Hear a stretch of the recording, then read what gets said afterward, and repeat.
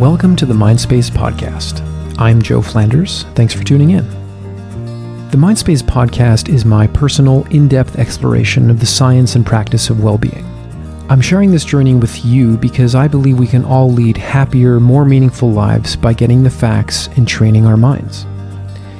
Join me as I learn and share the most inspiring insights about human flourishing from leading experts, because we could all use a little more mind space. My guest today is Conner Molander. Conner is the guitarist, vocalist, and keyboardist for the Montreal indie band Half Moon Run. The band debuted with their 2012 album Dark Eyes, which was very successful both commercially and critically. They just finished recording their third album, and I spoke to Conner a couple of weeks before they hit the road for a big tour that spans over this summer and fall, and it takes them across Canada, the US, and Europe. As you'll hear, Conner is thoughtful and introspective and has a lot to say about art and creativity, the music business, psychology, and mindfulness. Without any further delay, here's my conversation with Conner Molander.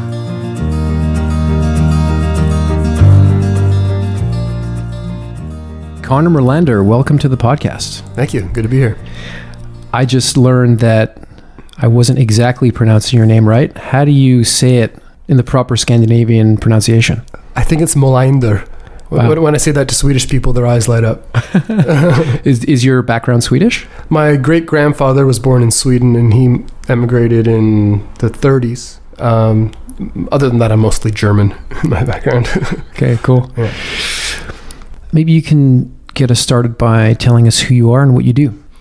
Well, I'm a musician. I'm one of the members of a band called Half Moon Run from Montreal, and I've been doing that for almost 10 years. I grew up in British Columbia, and I moved to Montreal actually to go to McGill.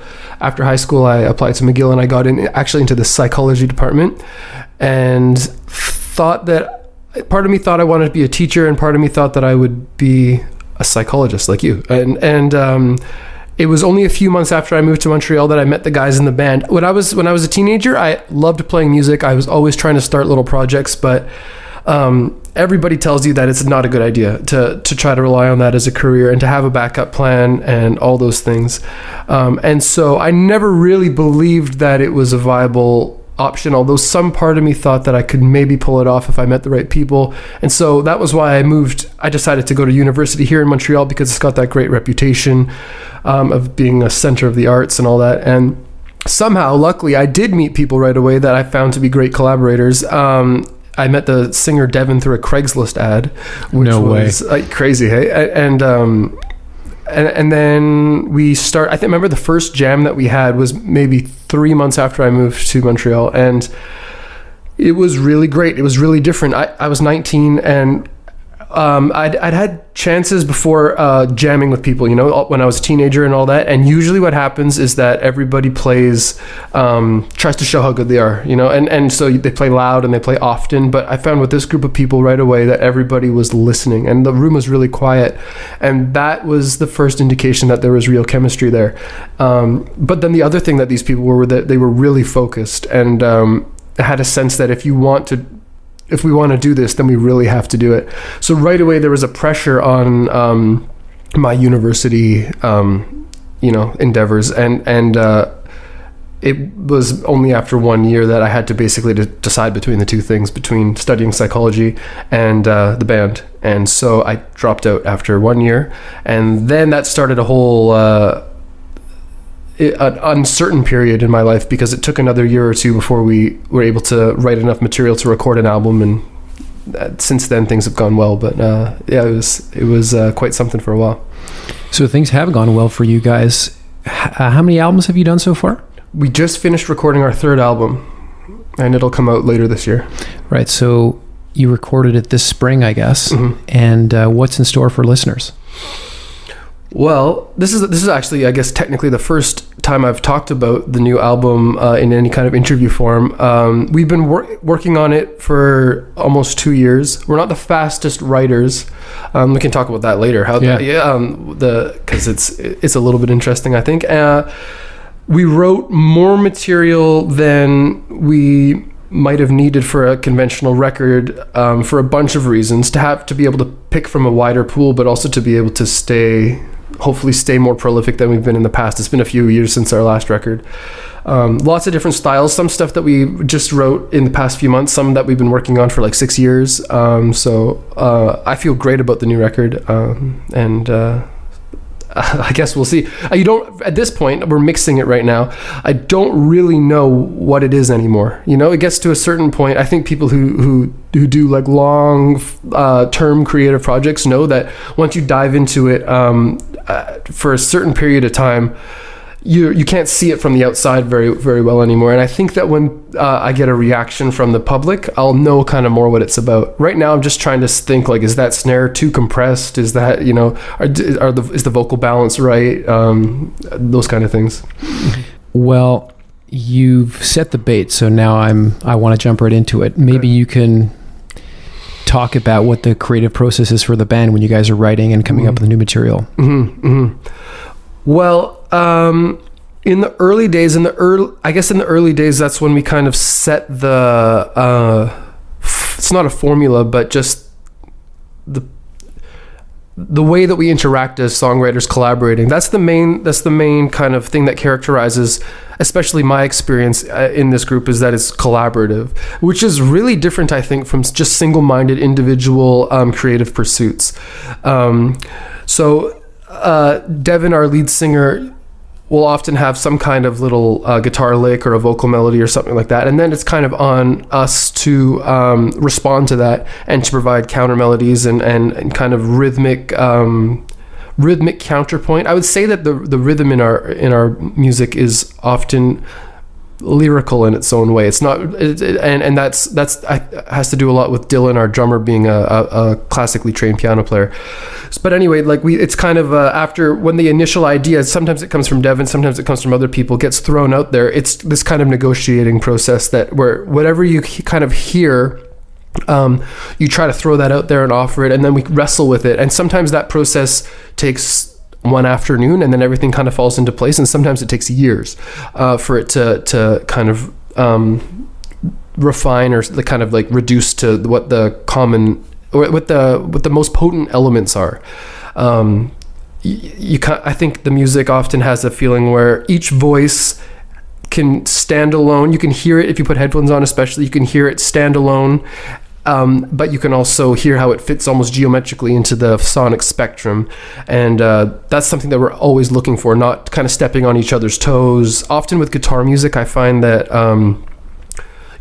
there's these kind of just blocky stacking of drums, bass, and rhythm guitar, often two rhythm guitars, lead guitar on top, and then things are just kind of stacked really like bricks on top of each other, and it can obscure things, and I find it dilutes things.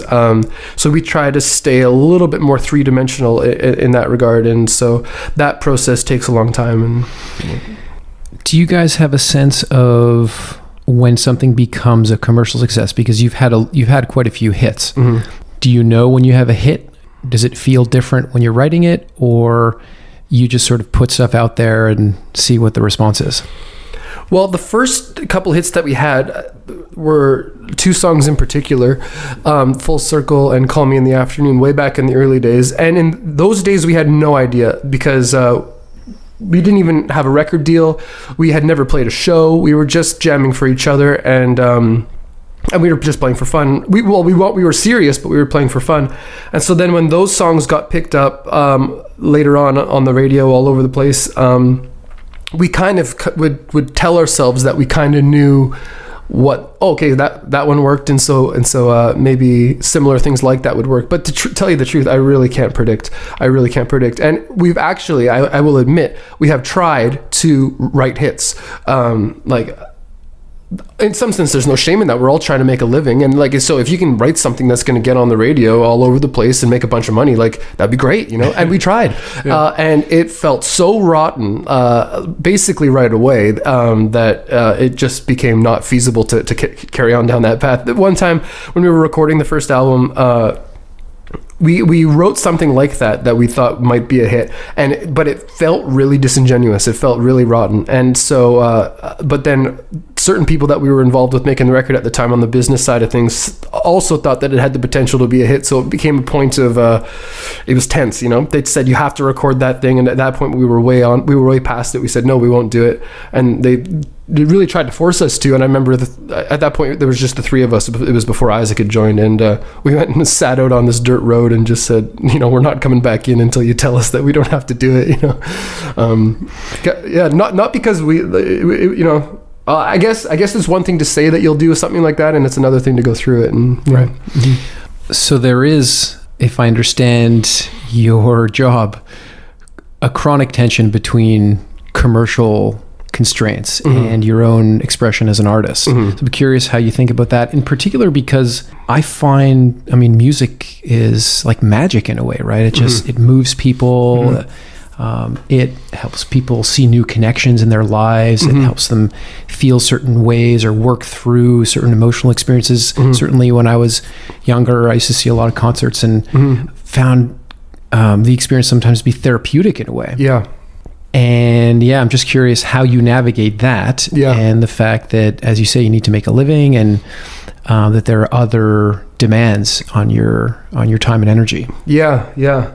I think a few things about that. I think from the inside, since my job is as a musician, a lot of that kind of magic, of course I believe in what you're saying about the magic. That's why I got into it, because I felt the same way that you're describing. But when you really try to look at it, when I look at the nuts and bolts of what I do and how the songwriting process goes and how I feel when I'm analyzing a song that we're working on, you're chasing emotional feelings, and you're trying to keep them alive inside you as you and to keep them alive inside the music. But it's not.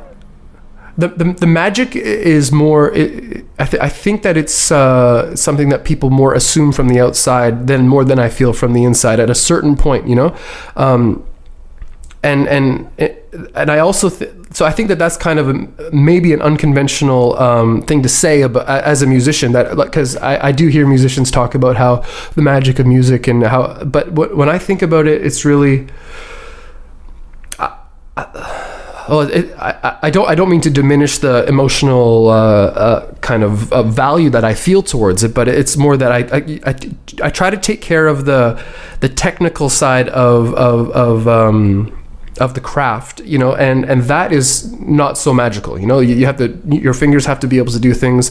You have to have certain harmonic access to be able to improvise effectively, and that takes work. And then when you look at other styles and you try to incorporate different rhythmic motifs and harmonic motifs so that you have more of a versatile palette to work with and all that. And when you start to think about it that way, when I'm working with the band, if I hear something that I think that I might want to add this interval, or I think I might want to add this kind of rhythm, it becomes more like almost like a construction work, you know, and that you have to kind of move back and forth in your mind between that and then understanding the emotional, the emotional effect that you're trying to preserve. And I think that so when I think about it that way, that's not so different from lots of different kinds of jobs. You know, being a teacher, you have to maintain a kind of emotional interest with your students in order to be able to teach them effectively, keep them emotionally engaged, or, you know, during doing your job as a clinical psychologist, or you have to be able to, you know,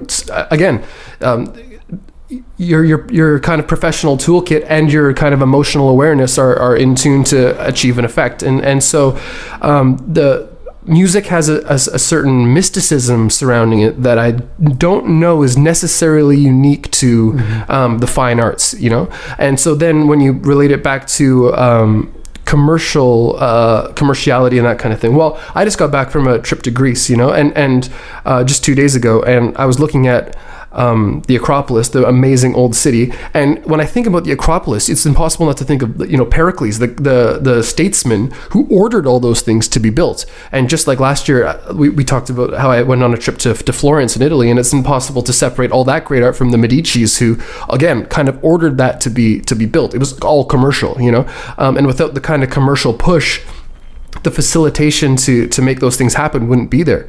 And so I think that there might be and I kind of have little theories that bubble up in my mind about why this might be, but that there might be a kind of a marriage in the perception of the fine arts with this kind of mystical feeling, magical feeling that isn't necessarily justified as far as I can tell. It's a bit romanticized. It's a bit romanticized. I think that the arts might be more similar to other walks of life than people might think.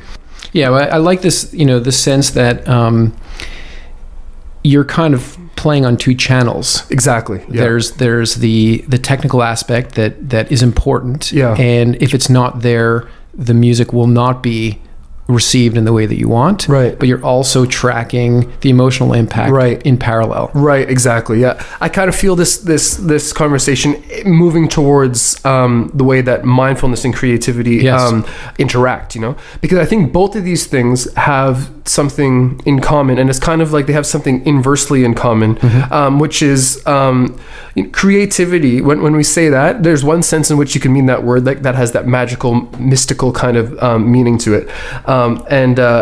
But then if you expand that to mean anything, if you're creative when you think, oh, like I have a problem with my friend and I don't know how to solve it, and then you think of a new way that you can be nice to them or something like that, or like my house is too messy and I know if I build these shelves, there's like creativity can involve all those kinds of things.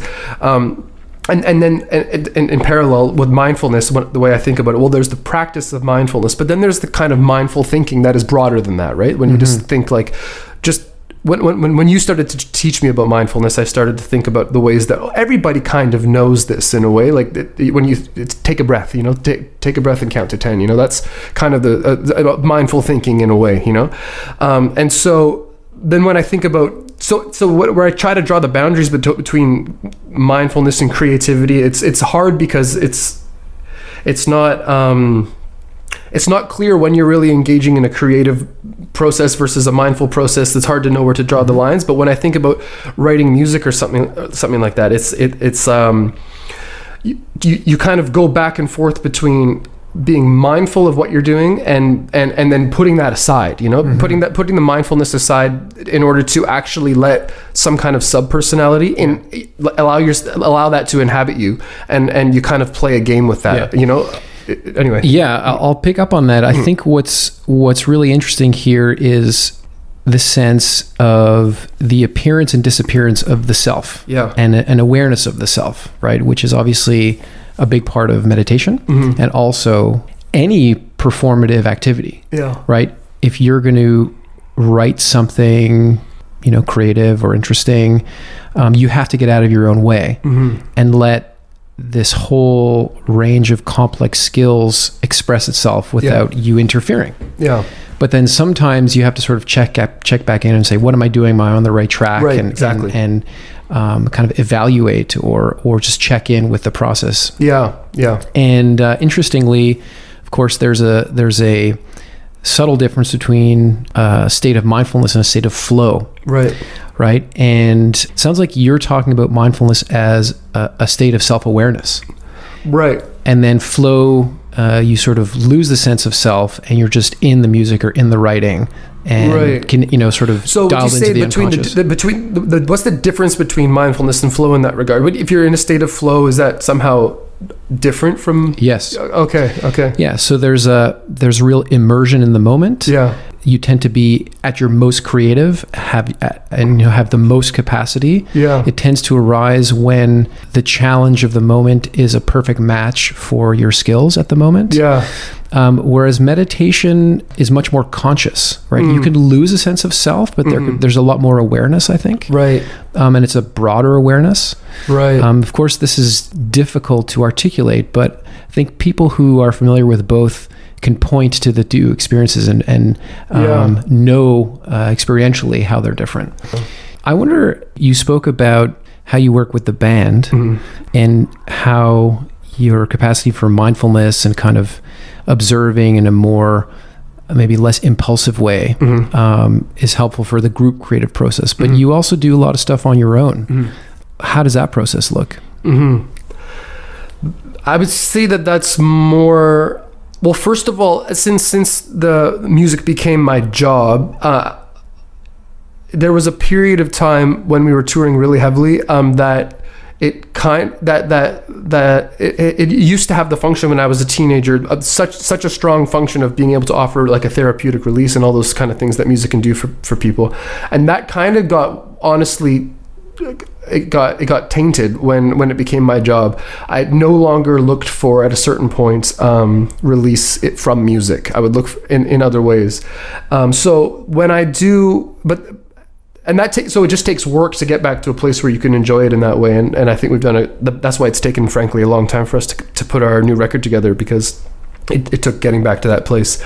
But so then I find when I do creative stuff on my own, I'm really not ambitious about it in a career sense, and I'm really not too worried about what happens with it. And so since it's largely personal in that regard at this point, if maybe in the future it won't be so much so, but it's more of a process of just letting whatever kind of sub-personality might be nagging at me or whatever, just allowing myself to explore it and just feel how that feels when you go through it. If I'm thinking about playing the piano in my apartment by myself, or and writing little things in there, or I do work writing scripts, and I do a lot of writing just, with words, and just to kind of let that process be what it is in the moment, and not be so worried about canonizing it, not so worried about coming up with a crystallized product that I can then share with people, because that's the side of it that has kind of worn the magic out for me, Yeah, so I was curious to ask about that. Was it, you said you were touring a lot and almost doing your job as a musician, is that what sort of killed the magic for you? That's, broadly speaking, I would say yes. That makes me, when you ask that, it makes me think about what the function of music is in the first place, and when I think about, I guess if I just go a few centuries back, just the way that it was used as a way of expressing community, of celebrating, of commemorating certain events, or expressing sorrow, and what it became on the tour was more like a circus almost, like you become detached from the reason, although you're sustained by the fact that the reason is that other people are having that experience in the audience, hopefully that they're finding meaning in what you're doing. But it's hard to stay connected to the kind of emotional impetus, and so that can be hurtful. It almost feels like a betrayal in a way when it gets to a certain point, because it doesn't feel truthful to be expressing the form of expressing the form without this kind of what the spirit underneath, so that whole thing became it made this was a struggle that we went through, and I think, like, I don't want to sound ungrateful, but because I'm extremely grateful, and it's on us to find our way back to the emotional core of things, but I think we have, but it just felt like the forms of music, it was hard to pick up a guitar again, or hard to sit down at the piano again and find expression. It felt like I needed to look elsewhere for that at a certain point. Yeah. As a music fan, I'm always super curious to know how emotionally alive the musician on stage feels. Yeah. And of course, I could imagine like one of your fans finding out that you were just sort of phoning it in one night, even though you're kind of going through emotions, might find that a bit disappointing. Well, I would say that what ended up happening, because we were desperate not to phone it in, and I can't really remember very many times when we phoned it in, because what ended up happening, if I speak frankly, was that it became self-destructive, and that took on, I know, a certain interest of its own from a fan's perspective, because there was desperation in the performances, and we were drinking really heavily, and we were you could see that there was kind of like blood, sweat, and tears underneath the performance, and so it was not the same, and it didn't come from the same place that the writing of the music did, but it still had all the kind of emotional power, because we just refused to kind of roll over, and so as destructive as that was, I think it still had emotional truth to it, because we were really going through something, and then the structure of the song, the structure of the performance still allowed us to express that, but you can see how that would be, a problem in and of itself. That was both the expression, and then it became a separate problem of its own that needed a kind of a separate outlet of expression, and it couldn't be a public performance thing at that point. It couldn't, and to me at that point, I was reacting so strongly against it that it couldn't even be music. I started to take refuge in books and just time in nature, and I started to exercise more, and I tried to stop drinking so much, and that became the outlet that I was trying to use to get away from the whole touring beast. But I wouldn't say that we phoned it in at the same time. Yeah. So if I'm getting that, I'm understanding that there was something really frustrating about not being able to connect with the music in an authentic way, presumably because you're saying playing the same songs over and over and over again, and you sort of lost touch with the source of the creative energy. But then that frustration became built up a life of its own, and you were in a way expressing that. That's the sort of the self-destructive piece. It's something like that. I'm not sure it had necessarily to do with the repetition of playing the songs. It might have been something. A lot of touring musicians have expressed similar problems about this touring life, and I'm not exactly sure what it is, but part of it is the extent you get. First of all, I think you become desensitized to normal human social norms. To have that kind of reaction that you get from a stage is not normal, and what do you mean by that? Well, the way that I think about it, it's funny because, and this is really silly because I've been everybody's following the NBA playoffs right now because the Raptors are doing so well, and when I watch Kawhi Leonard and the star, and he's so stoic all the time, and it seems to be common among great athletes often, not always, but also among really successful people a lot of the time, that it's getting caught up in the response to the thing is a distraction from the thing itself, and the real meaning comes from following through that whole trajectory without the kind of succumbing to the little ebbs and flows along the way, and looking at the bigger arc, and knowing what you're really geared towards. But the thing is that when you're traveling as a touring musician, it's really hard to separate yourself from that kind of supercharged social response of a lot of people cheering for what you're doing, and watching you as you stand up there and do this silly dancing stuff that you do.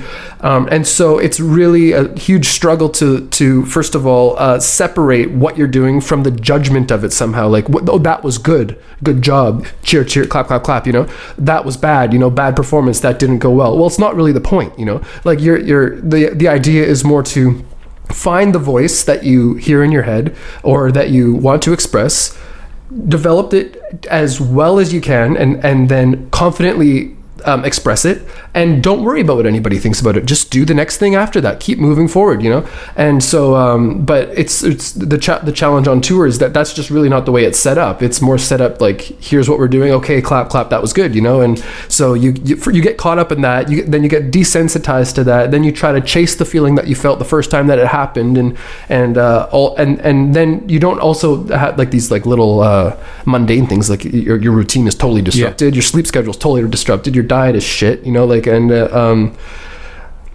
so all those things add up, I guess. All those things add up. I want to pick up on this comment about getting caught up in the feedback, right? Because, understanding to the extent that I do the human brain and the needs of a human being, doing something with your hands and then 20,000 people screaming and applauding and adoring you for it has got to be among the most rewarding or even addictive things that you could do outside of drugs, although presumably, a lot of musicians drink, or, drugs are part of life on the road. So that's maybe even enhancing the effect.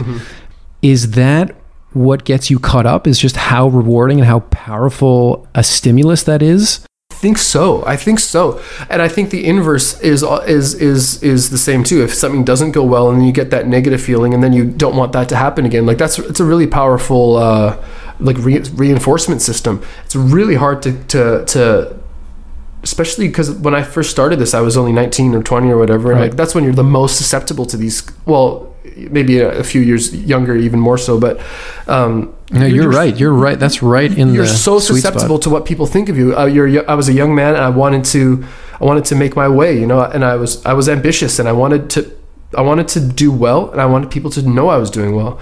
And then when things started to go well for the band, well, I really got a huge like shot of that feeling, and I was definitely not immune to letting that to feeling what that makes you feel like, you know, like it's like when it's the similar kind of feeling to when you put your really cool vacation picture on Instagram and more people like it than ever before and whatever, you know, that feels great, you know, or you take a risk with some other kind of photo and like nobody comments or whatever, then it's like, you know, it feels really bad. So if I want to feel what it's like to like play a guitar solo on stage in front of 50,000 people, I should just put like a cool picture of myself on Instagram and hope a lot of people like it. I mean, actually, it's a little bit more amplified. It's just more amplified, I think. Well, and then in terms of the drinking thing and all that, the drugs part of it, it's like, one thing's for sure is that if you feel that feeling while you've been drinking, that your brain is going to tell you, you know, keep drinking, because that seems to go really, really great. Those things get linked up too, and I think that's why addiction and musicians, it's such a, you know, the emotional response is just so strong that those things become just hardwired together, you know. Yeah, and then you talked about trying to find your way back to connecting with the sort of the source, or like the kind of authentic dynamic of creating and performing music. And you talked about going back into nature and getting away from music. How did the process go of finding your way back? It was messy. It was really messy, because that became kind of the point where maybe if you compare it to a relationship, that when a relationship is going badly, you'll be susceptible to doing little things that will destroy it, you know, subconscious things that will destroy it, and some stuff like that was happening, I think, within the band at a certain point, that we knew something was not going right. We didn't really have control over it. It seemed like our job was to keep the machine going, and there was a lot of other people involved, a lot of other people getting paid, and so it took a kind of a messy process of self-evaluation to get back on track. And there was like, we had some fights within the band, not necessarily about that, but definitely related to that. And it was kind of the Phoenix thing, you know. We burned everything down in order to see what remained, you know. And there was a point to see that I thought that I think we were all open to seeing if we really like, we're open to this not going forward, you know. We're open to this not going forward, so let's see what that looks like in our mind, and let's see and just really explore that, really imagine that, and see what's left. And then luckily, when we really examined that, and when I really examined that for myself as well, it took months, but it looked like at the bottom there was still some work to be done between us, you know. There was still something that we wanted to say. There were still collaborating that seemed like would be meaningful, and the bond that we had musically seemed to be worth whatever else we had to sacrifice going forward, and that felt really truthful. And so from that place, we were able to rebuild again.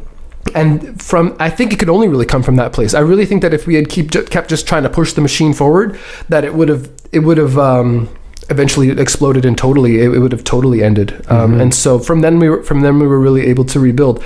It had to do with airing out all our grievances between each other. It had to do, for me, a lot with refining my skill set again and really practicing my instrument, and I spent like a year practicing the piano, and reading everything I could get my hands on, to feel like a confident person again, you know, to feel like I wasn't just someone that would go out and do the same old dance every night, that I had new ideas, and that I was a more mature person, and that I had something to say that wasn't just pantomime or something, you know. And so it was kind of a maturation process, I would say. I felt really like I've kind of became a man. Like I was crystallized in a teenage state, because I was 19 when it first started happening, and it was like when that happened, it was like a snapshot of me was taken, developmentally and in every sense, you know, and that was taken, and it was just dragged across the road for like 3 or 4 years, and I wasn't allowed to, not that I wasn't allowed, but I wasn't able to let my life continue, you know.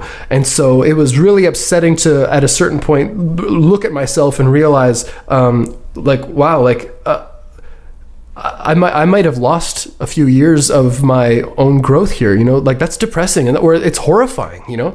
But then to realize after that, well, I can definitely still do something about this, and the people that I'm working with and collaborating with are in the same circumstances, so we can do this together. And then maybe we can still write around that, you know, maybe that can be our inspiration. And so those all became kind of points of hope. And so hopefully the new record reflects some of that, you know. Hopefully we didn't screw it up. Yes, it's a very interesting kind of narrative arc, right? Over the last, 2-3 years maybe, or more? About 3 years. 3 years. And you sort of arrived at this, I don't know, new equilibrium or something. So you have this new wisdom, you have this new sense of how to take care of yourself and how to take care of the band. I'd be curious to hear, and of course this is a challenge for a lot of people, right? You go through something, you learn, you figure it out. Now, how do I sustain? How do I sustain myself? How do I maintain the gains?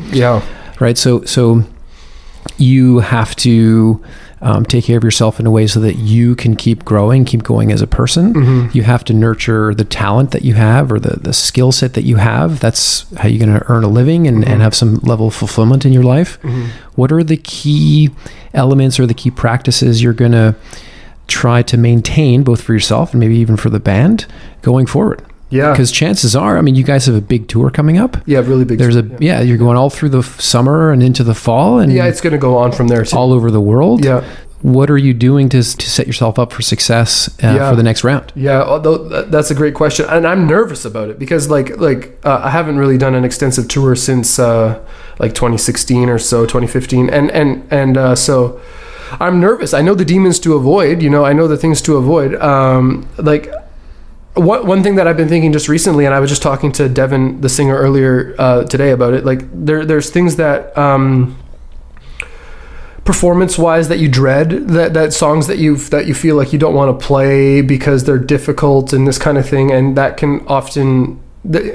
That's just a little thing, but just to try to treat the things that have caused you trouble in the past, like a project that once you get past that, that will cause, you know, more meaning in your experience, and not be afraid of the things that you've been afraid of in the past. And a lot of it's just behavioral stuff, you know, like and really controlling the schedule. And so I'm worried about the things that I'm worried about are basically being able to keep myself healthy. Like that's the main thing. Not drink too much, not let my diet get too bad, make sure that the sleep stuff doesn't get out of control. Because from there, really, it's kind of, it seems mundane, but everything can slide away as soon as those little things can become big things when your physical health is not taken care of.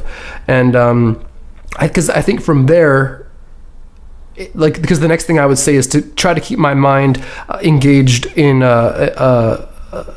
engaged creatively one way or another, with books or with instruments or with whatever on the road. That's crucial, so you don't feel like you're just stagnating on the road.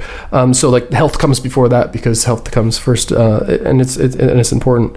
Beyond that, like I said, I'm a little bit nervous. I'm just going to try to stay aware and watch for what problems may arise. I still don't know how the record's going to be received. I'm optimistic about it, so I don't know really what the touring experience is going to be like. It feels like I'm about to I'm just about to get on the boat and go to sea for 18 months, like in the 18th century or something. I don't know what's going to happen. I don't know what people I'm going to encounter, so I don't know. I'm going to bring us back to some of the territory we covered earlier on in the discussion. I'm wondering how you see mindfulness helping you through the tour and life on the road, and kind of sustaining yourself. I don't know if this is something that other people that practice mindfulness do too. Maybe you can tell me. But when I first started practicing, I felt like I developed a framework that. It's almost like when you have a little problem after having practiced for a little while, then you can just kind of shoot your mind into a mindfulness snapshot for a second. And then you think, oh yeah, kind of like that. Like you don't need to necessarily sit there and meditate every time. And so like that, to me, that process right there, it just goes like, if you're, there's a problem. Okay, what about the mindfulness thing? Then you go boom, and you have a shot, right? And then you start to remember things that are often like, oh yeah, what's my objective? What is that feeling? What is that person feeling? like, what is this sensation telling me? You know, rather than inhabiting the sensation, you ask what it's telling you. And asking that question takes like a fraction of a second, right? And so that, for me, has become kind of the essence of what mindfulness means, is just that little snapshot that it gives, you know? So that's why I stumble with my words a little bit about it sometimes, because I know I don't have the definition of mindfulness quite right. I have a kind of personal relationship with that exact thing that I just described. Maybe most people have their own personal relationship with these things too. What you just described is incredibly clear and a beautiful experiential kind of description of how mindfulness is sort of brought online in real life. Right. The idea is not that one meditates through a problem. The idea is that the meditation practice is there so that in the moment where something difficult comes up, the capacity to step back and take the snapshot, as you say, is more readily available. Right. So you sound like a lot of the people that I teach meditation to. I guess I'm curious if mindfulness is useful in any way in the process of creativity, whether it's your own personal creativity or with the band. Yeah, right. So then, building on the way I just described it, just those snapshots, I'd say it's valuable in that way, incorporating that snapshot. Like you kind of mentioned, I forget what the study was called, but when they actually do brain scans of people who are told to improvise and whatever, maybe I'll just briefly introduce that. So there's some very cool brain imaging studies done with jazz musicians who were improvising in a scanner. And I believe, I could be wrong about this, but I believe there was a very strong deactivation of the dorsolateral prefrontal cortex. Whether that's the brain region or not, the interpretation was that these musicians are incredibly good at shutting down their sense of self-consciousness, self-criticism, or self-analysis, and they're just fully immersed in the moment and letting whatever creative skill they have just express itself with ease. So,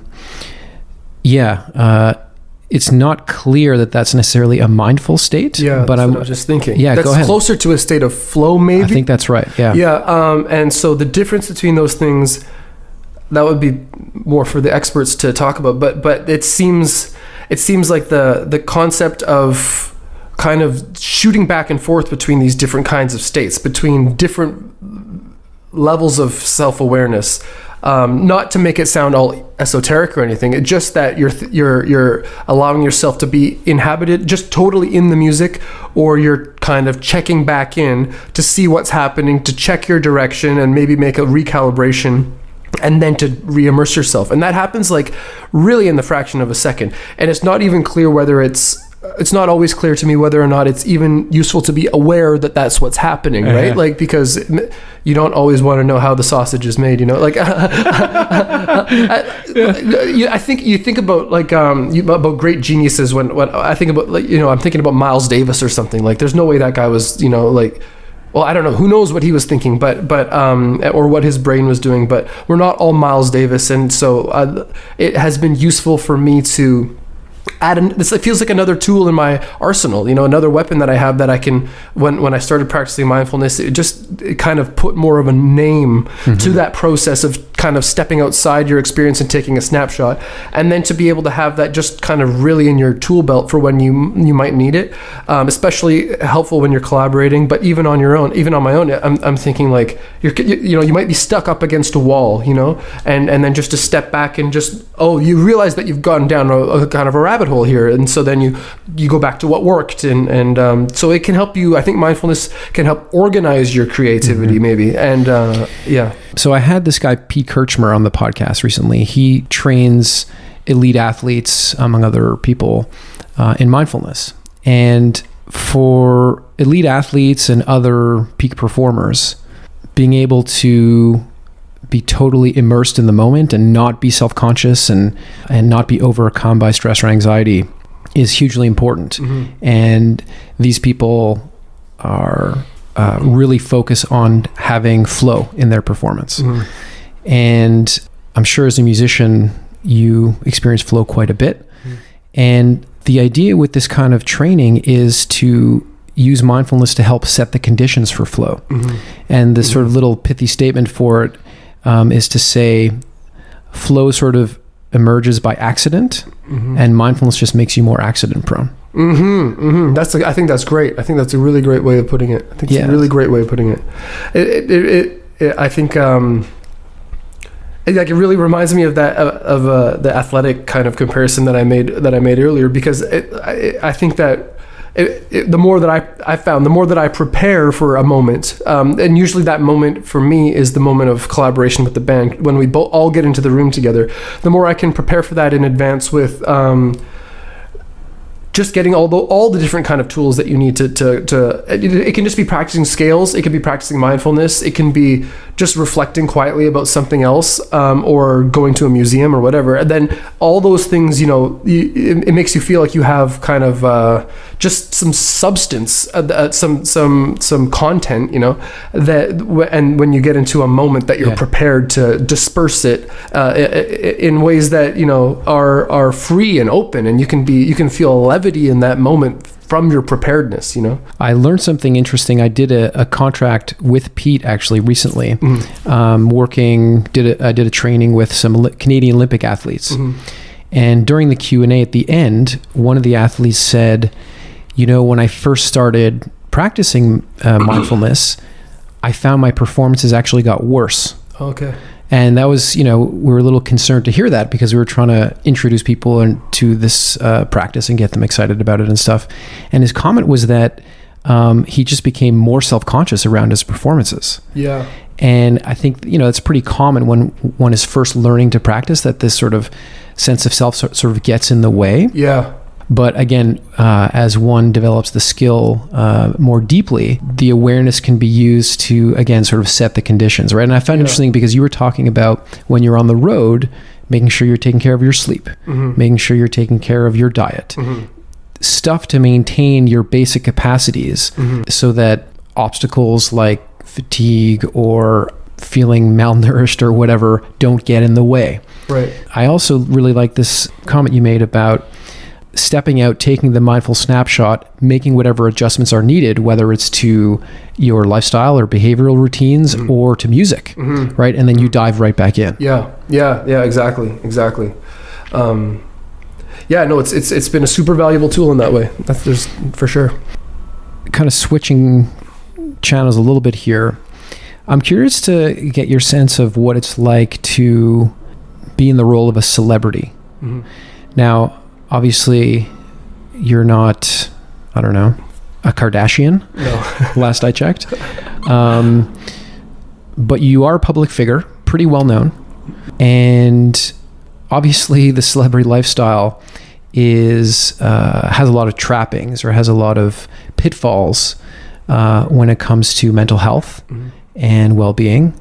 I'm wondering how you navigate, like what you experience as a celebrity, and how you navigate that and sort of maintain a level head.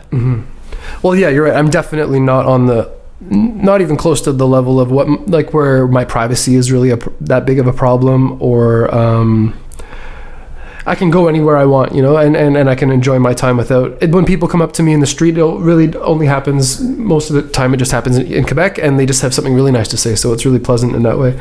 But so the main pitfall for me has been just that feeling like the things that you do are so subject to a judgment, a value judgment, because it's such a distraction. It's such an unhealthy distraction, I find. I've heard somebody say, I think it's probably almost a cliche now that with the way that social media is, everyone's like their own little celebrity, because I think that's something that has to do something with like that, is that everything that you do is kind of idealized, and then a value judgment is placed on it, literally, or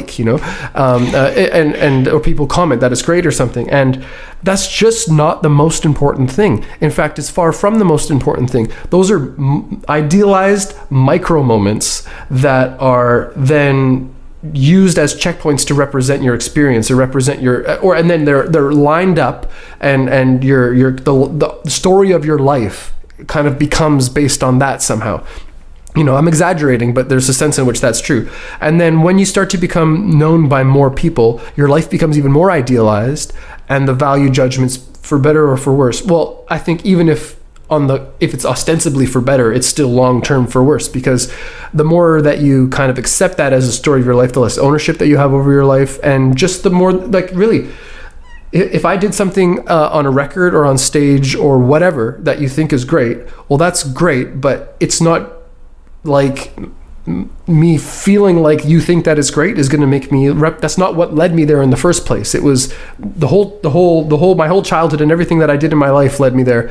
And so then to try to you're tempted to replicate things that people liked and that they told you that they liked, and to avoid things that they told you that they didn't like. And then as soon as you start playing that game, you're in big trouble. You're in big trouble. And so the way to navigate that is not always clear, because just you have to be real with yourself and to acknowledge that, well, no, you like the feeling of that acceptance, and you hate the feeling that comes from people disapproving of something that you've done, and so you can't just block it out. You can't, and it's complicated.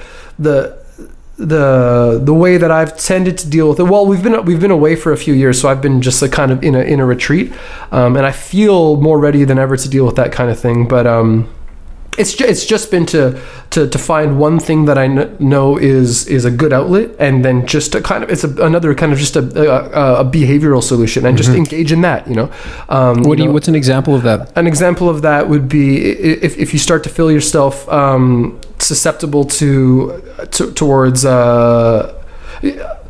I start to feel like I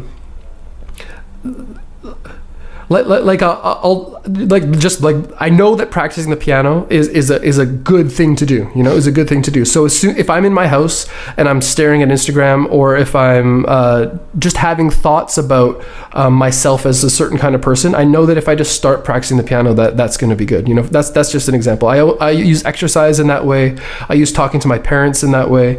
I use writing in my journal in that way. And so if any one of those things is at my fingertips, when any kind of thought process along these lines that I'm describing emerges, then I just turn to the other thing, and that tends to engage me in more of a long-term arc rather than a kind of a short-term pleasure boost or whatever that might be. So I would just try to, I guess it's a matter of you could be mindful about it. You try to look back and see, what's my goal? Where am I aiming here? Am I trying to aim at being the most accepted by the most amount of people, or just start to ask yourself those questions, and then hopefully you can avoid the trappings. Yeah.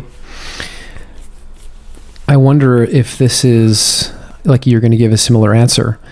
I'm curious about the tendency for the constraints of the business side of things to influence your experience of being a musician and even the creation of music. Mm-hmm. How do you navigate the demands of the commercial side of things, knowing that you need to make a living, mm-hmm. and it's probably fun to have a radio hit? Mm-hmm.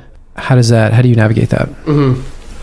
Well, I've definitely learned, although it's not always easy to remember, but I've learned through real concrete experience in my life that every single time you try to do what the business thinks it wants from you, it doesn't know what it wants. The business doesn't know. The business analytical side of things is it's too analytical for its own good.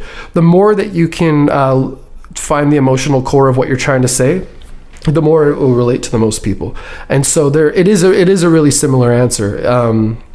I've found that making this record, there has been pressure from the business side of things. We have great business partners, and so I'm not talking specifically about anybody, but what the tendency is in the business side of the music industry, and I think this is true about most industries, is to look at what has worked, and then look at what this new product is trying to do, and compare it to what has worked, and then to try to adjust it to make it fit more into what has worked. And that's not the realm that creative people occupy. The realm that creative people occupy when they're at their best is to provide new examples of what works, and then maybe other people want to imitate it or maybe not. But it helps to have good collaborators that you trust, that you know when these difficult moments come up and people are asking you for something, asking for changes, that it's not coming from the right place, that you can look to each other for support. And I'm fortunate to have that in the band. But it's a similar kind of thing. You try to ask yourself, what's the purpose of trying to make something commercially comparable to other things like it, well, that's not what I'm in the business of doing. I'm in the business of trying to take whatever I feel and to express it in a musical way, like that's, and that if I'm doing that, I have business success as well. Because I'm not against business success. I'm not against making money or any of that.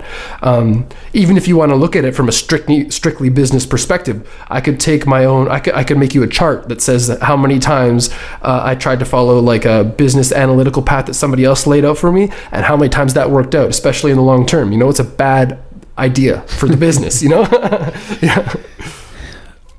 But it's not like every time somebody expresses some emotion authentically, it turns into a commercial success. Mm-hmm. So there's some level of uncertainty there, right? Right.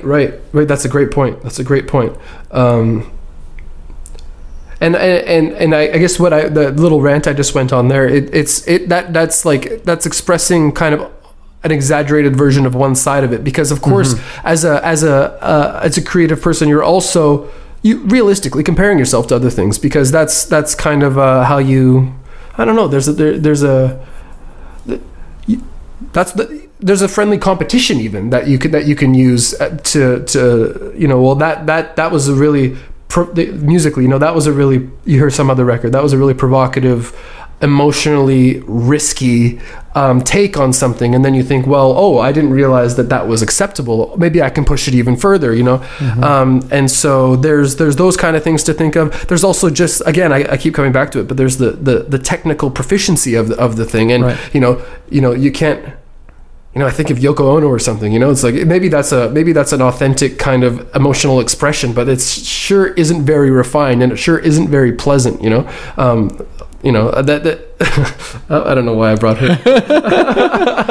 But there has to be other elements other than just, that kind of, raw emotional purity, right. Yeah. And there are a lot of very successful artists, commercially successful artists, that don't have very much talent. Yeah. And, maybe I should have more nuance there. Presumably some level of artistic ability is required. You have to pass a certain threshold. Although in the history of pop music, I'm sure there are borderline exceptions to that. I wonder how you think about the technical aspect, right? It sounds like it's an edge for you. It keeps you growing and keeps you interested, keeps you in flow. But is that really necessary? To be successful? Again, that's a good question. I think that part of why I say that is because I'm a bit reactionary myself against what I perceive in the current musical landscape to be a real neglect towards that side of things. My genre, roughly speaking, indie rock, I think that there's, frankly, a lot of slackers in my genre. I don't think that people learn how to play their guitars properly, and I think that the musicianship is just not at a very good level. And I think that that's one way that we can set ourselves apart. And that's also something that I think is... I think it's important. When I think about the musicians, like I think back to the 60s and 70s and the bands that were happening around then, people just can't really play the guitar like Jimi Hendrix and Eric Clapton and Jimmy Page and people like that anymore. There's something missing. Part of it is that they really made their bones when they were developing their chops, And there was a cultural moment that they were able to take advantage of and all those kinds of things. But no, I do think it's important. But then I also know that when it becomes too much, too stuffy, too rigid, that it's really valuable for the counterwave to come and wash it all away and to have something more rough, something a little more rock and roll or whatever, I love the music from the 50s too, which is like, that's Little Richard and Chuck Berry and Elvis Presley all reacting against, how much is that doggy in the window, and all that kind of that really stuffy kind of post-war music and whatever, and so both are valid. I guess mainly why I would focus on the technical side of things right in this moment is because I really feel like, especially in my genre, it's something that's lacking. All right, so you guys are working on the album now, getting it out soon, hitting the road. Mm-hmm.